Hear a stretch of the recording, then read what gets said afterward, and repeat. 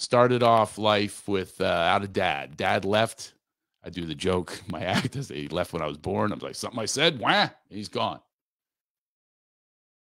It was like that a lot throughout life. It's like, what in the world was that? Why would that happen to someone? These different circumstances that have happened with, with the bullying from being short. I had a big discovery the other day. Life is really, really good for me. Developed from nothing, from the dad leaving to, I thought the word evict meant move when I was younger because we used to get evicted. I lived in 13 different homes by the time I was in high school. Lived with different people, different circumstances, chaos, mayhem, no base, no foundation, no faith. It was just this world of adjustment, and living in survival. And how did I get through? Levity and laughter. I will tell you a story that happened recently. It affirmed that this is a path to be on for me, and I hope for you. Add more humor to your life.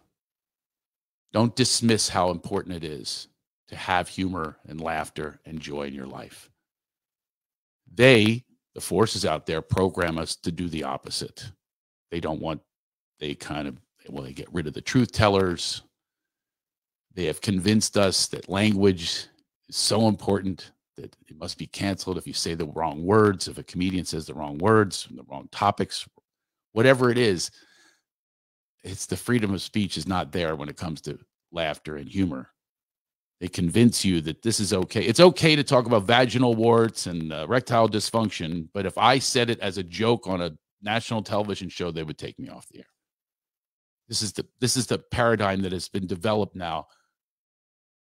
Laughter is about freedom. Freedom of expression, freedom of your spirit, freedom to be who you truly are in your genuine energy flow, your genuine flow, not the flow of what they tell you to get in line. Here's your award. Here's your award. Here's your medal. Here's your grade for compliance, memorizing what they tell you to memorize. This beautiful, abundant life that is developed from nothing is because I had to keep saying no. I had to keep resisting those forces that want me in line and get into alignment with myself. This is what I've been moved to teach now. It's not about teaching you comedy, although if you want to learn that as well, I'll teach you some pathways to comedy. Most of you know that I've done very well from nothing. No coach, no mentor, no classes to say be a comedian. So the story that I'm about to tell has to do with staying on this path that I believe was a gift,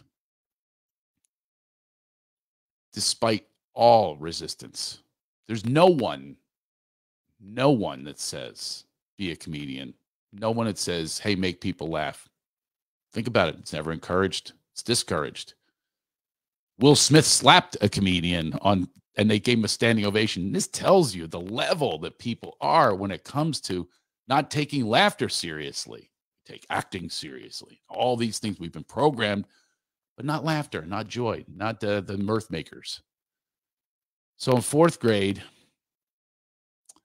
it was the first that I tried to fit into another school, another neighborhood, another home. And I did it by telling stories to the class. And I remember that feeling. It is such an incredible feeling, which is, again, what I coach, is to bring that feeling to everyone. Think about all the people that you hang with. It's always someone that you have this ethereal connection with, this pleasure spot, this magnificence that takes place between the two of you. All my great memories of friends are when we're laughing. So I made this class laugh, and I was ostracized, and I told you I was puny and fatherless and poor. These are all things in living in a pretty decently wealthy neighborhood. This isn't like a guy that's going to be accepted.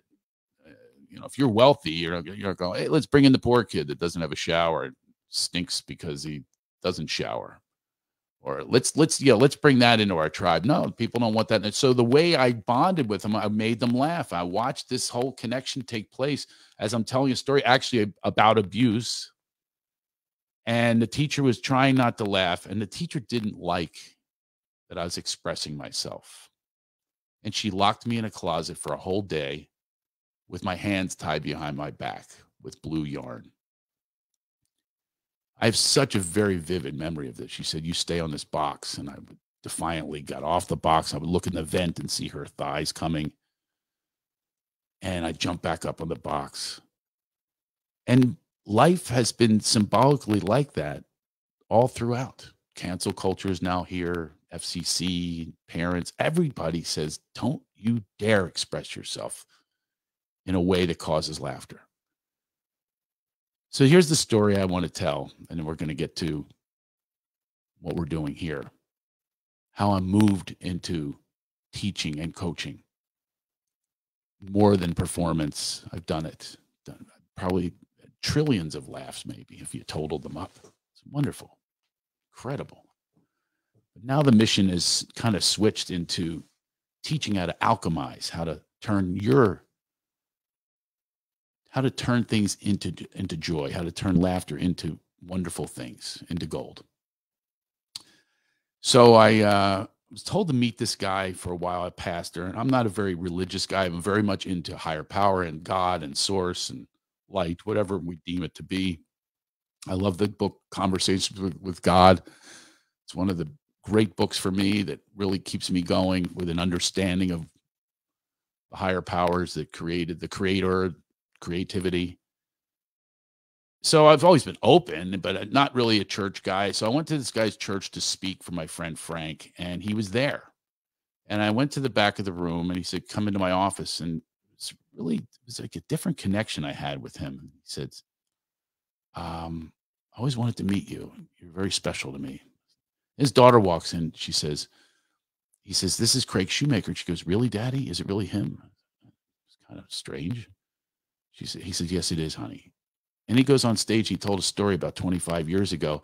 He was studying to be a minister, and he had a mentor and a pastor mentor, and best friend was his best friend. And he also had a fiance he met through Christianity, and she got pregnant. And he took her to his parents' house to introduce him and say, "We're having a baby." They said, "You will abort that baby, or we will never speak to you again. We will disown you. We are ashamed of you. Abort that child." And he was distraught. And then he found out, to top it all off, it wasn't even his child. It was his best friend's child. Let's imagine how you would feel. So betrayed. Parents, the fiance, life wasn't worth living for him. And he was suicidal. He wanted to end his life. And he started to drive, and he was about to drive off this cliff, and a miracle occurred. He didn't say what it was. And then later that night, I went to Kenny Loggins, my old friend, and I was listening to him. And at this beautiful concert, I was really feeling he was singing this song, "Peace of Mind." Get a little peace. And I was just so filled with light and love and levity and laughter, God, all of it. And I got a text from this pastor. He said, "I didn't say this in front of the congregation. He wouldn't believe me. But the reason I didn't commit suicide is when I got in the car, someone had just given me a CD from this comedian named Craig Shoemaker." He said, "I laughed so hard at this comic that I thought to myself, wow, life is worth living." I started crying, and I said, "This is so filled with joy." And I didn't make the left off of that cliff. And he said, "You saved my life, and I am here for you forever." And I was just filled with tears and gratitude. And I realized at that moment, it took me back to fourth grade. And I said, wow, if it was just to save one life,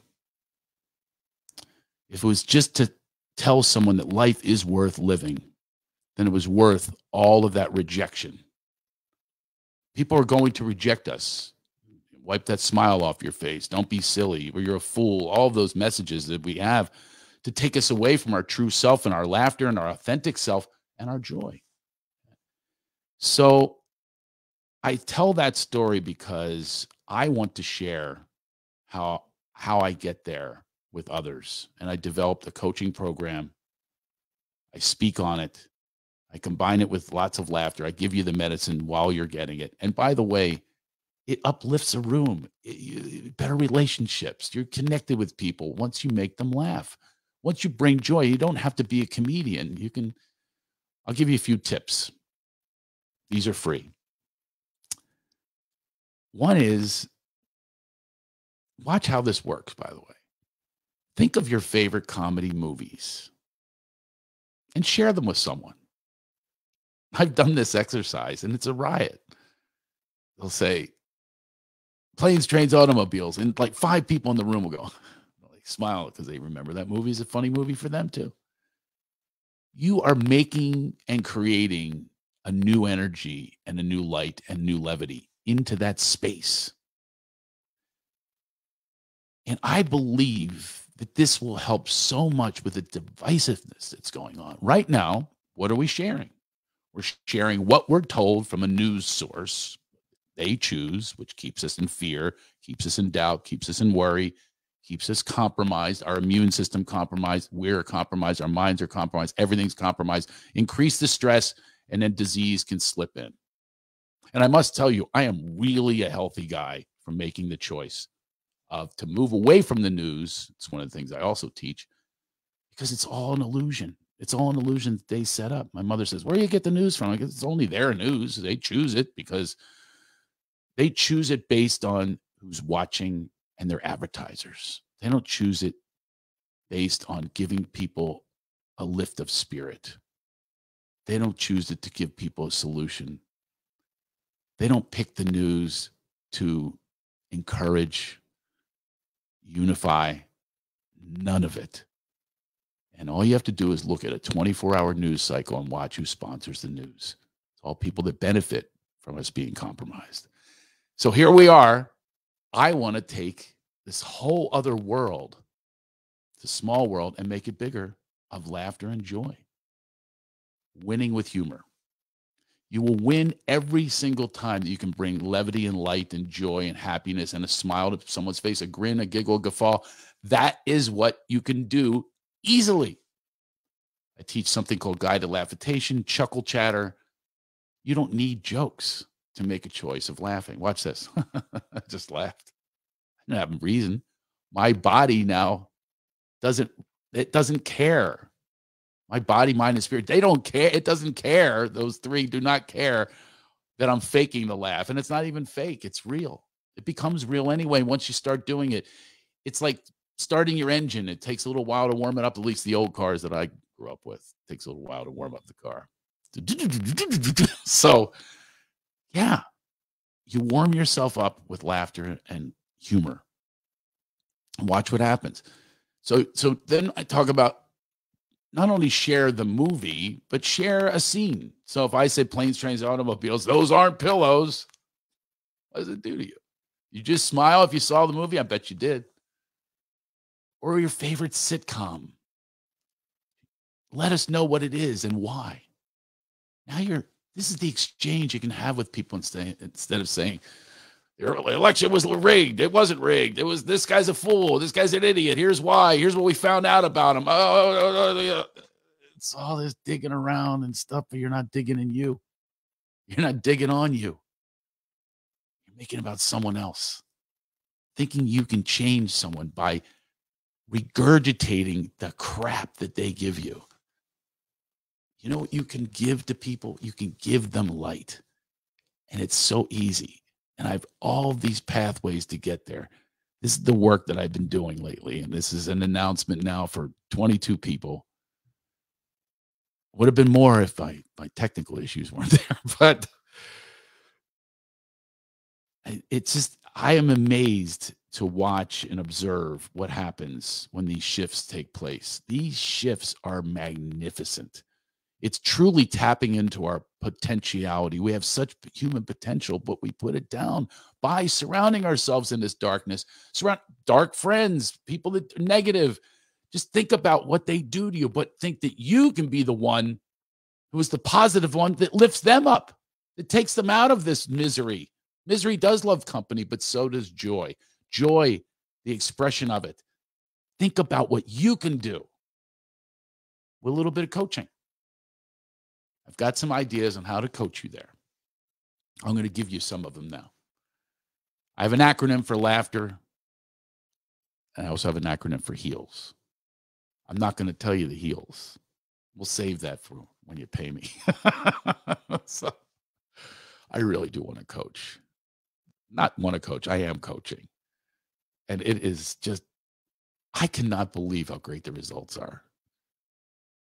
I don't know if he's here, but my friend Matt, he actually retained me as a coach because he realizes the value of coaching. He came through another huge coach in real estate, and he does, speaking, and I went and saw him. And to hear people's feedback on saying this guy was a crashing bore, I self-admitted, sorry, Matt, you admitted it.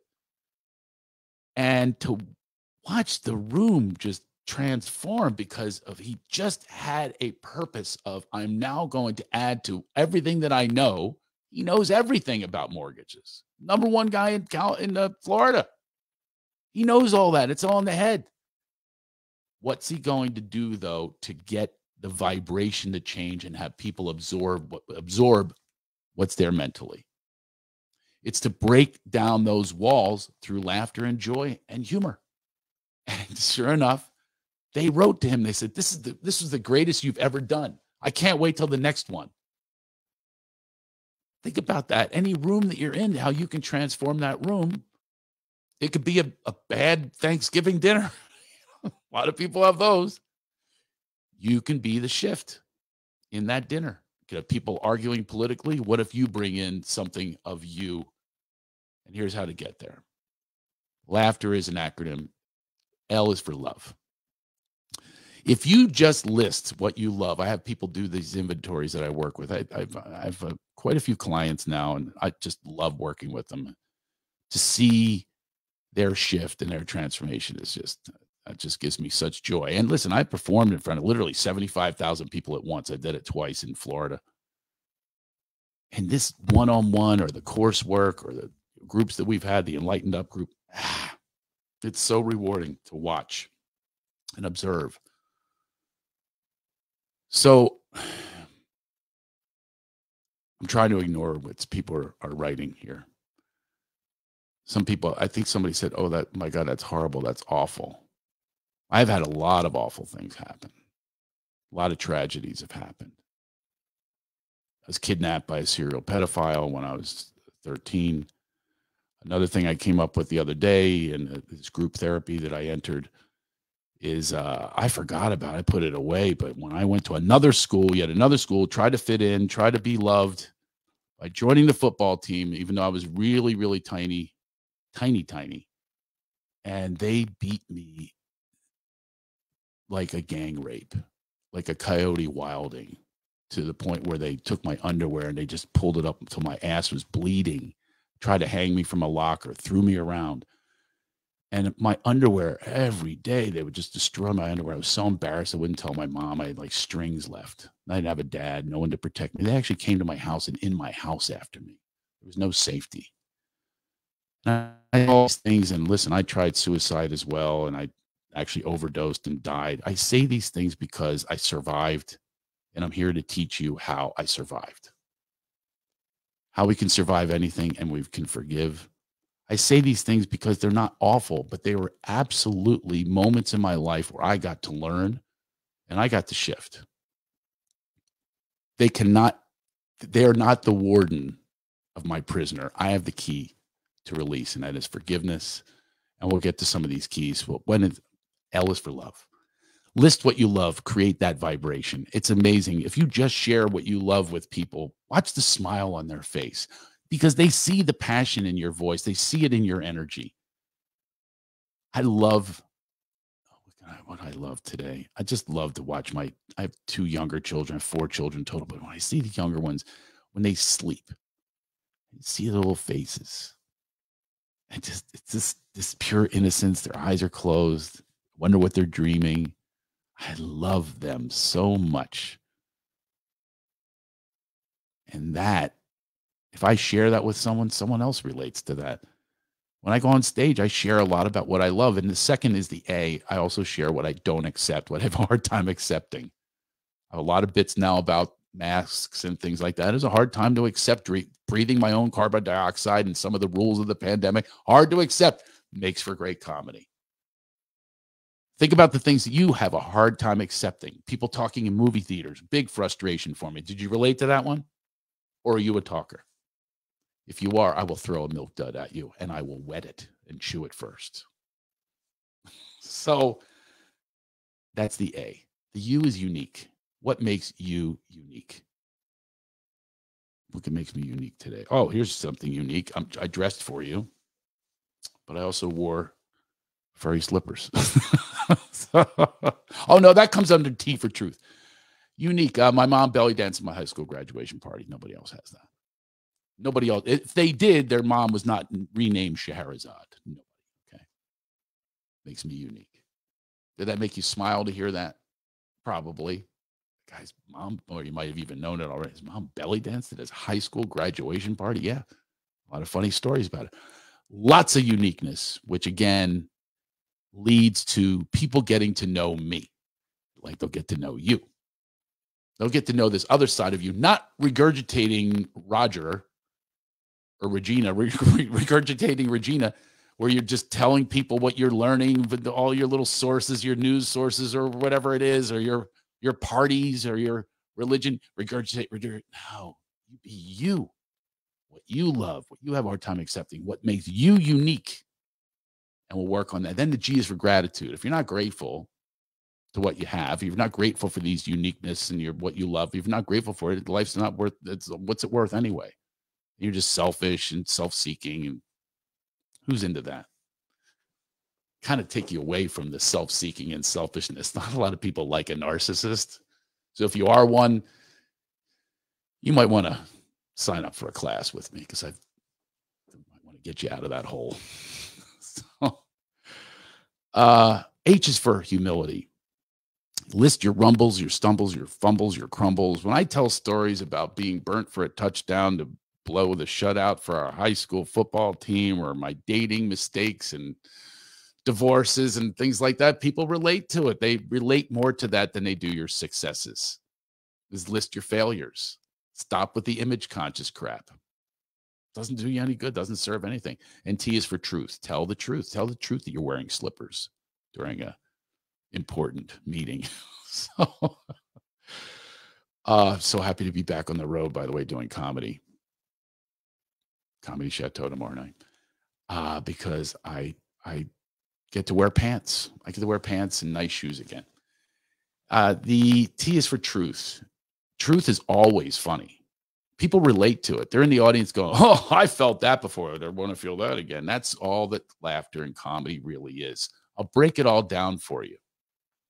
Work with me or have fun with me. We play games. We have a blast. Well, we're learning things that are scalable, sustainable in our lives forever. Listen, if we lead with looks, a lot of people lead with looks and their sexuality and stuff like that. It all goes. Trust me. Trust me, it all goes. But one thing that doesn't is how you make someone feel. They're always going to remember that no matter what you're teaching them. They'll always walk out going, wow, I felt great with that guy. I hope you feel a little good right now with me. I think the people here probably do. And the next is for ego. Ego is all about that image stuff. It's just a killer. How does it look? And I have somebody I'm dealing with right now that just can't tell the truth because so wrapped up in image. And not telling the truth is a real damaging thing. So ego. And R is for, it's all the words: reboot, rejoice, refresh, press the reboot. I think we're in a spiritual rebooty call right now. Boy, we could really use something like this, a program like this. I'm here to reprogram some of these thoughts and ideas that we have that have led to misery. It's led to negativity and darkness, and not even know how to get out of darkness sometimes, where you get in these places that are really alone. Well, I'm having a course where we're together in this. We have a mission, we have a movement, and we are going to take over the world, or just this little world that we're in. We're going to take it over with joy and happiness and glee. Grin, giggle, guffaw, have a blast. Why not? The R used to be for rejuvenate, but people criticized, and women said it sounds like vaginal rejuvenation. Well, listen, your vag can be rejuvenated here too. Did I just say that? The people that work for me are going, what did he just say? That's the point. It came out of me. It came out of my natural self. And that's what laughter is. We don't analyze and judge all the time. We let that stuff go. We let go of our ego. You do those things in that program. And I also have acronym for HEALS, which we'll get to another time. But that's a little bit about what I'm doing, what I'm offering here. We're winning with humor. We will win. We will be victorious. We will be healthy mentally, physically, emotionally. We will be the ones who will be the leaders in that department because the other ones are going right down the cliff like lemmings. They're just following something that has never worked in history. Never. When you go get on board with leaders like this that are just false leaders, they're all about the money. They're all about greed. I'm about your wellness, your happiness. That's all I'm about. Yeah, of course, I have to charge a little money, and it's a little bit of money compared to what you get. That's it. Anyway, I'll teach you laughitation another time. Hope you got something out of this. I also have a chuckle chatter. I don't know if she's here. I have one of my favorite. I don't like the word client, but whatever you want to call it. Somebody that I see, and she knows who she is. But I've observed an amazing transformation in her and others, and just that is such a gift to me. And I would say if I were to rank it with these awards and the community of the year and all that kind of stuff, it ranks well above to have someone like that man to tell me that you saved my life. And you can too. Someone's sick. What do they want by their bedside? They don't want your worry. They don't want your doubt. They don't want your fears. They don't want your projections. They want wellness and happiness. They want to have a reason to live. Like my friend Michael Goldberg gave him 3 months to live. And he entered into this whole realm of laughter, being the healer. And he lived 15 years with what the doctors told him. He had reason to live. He wanted joy. That's what life is. That's why that pastor did not ride off that cliff, because life's worth living. So that's my message today. I'm glad I finally was able to do this. And please get in touch with me. Give me a little feedback. I get the feedback from audiences, obviously, and that's wonderful. But this is the kind of feedback I'm looking for, these divine connections, these true connections. It's like, here's what I heard. Let me know that. Hopefully you'll be part of this movement. It's a course, but it's a movement. It really is. I want to shift the world. Hopefully you'll spread the word about not only my comedy, come see the comedy, and I'm combining it with things that like mission statements and purpose-filled agendas. And that's me today.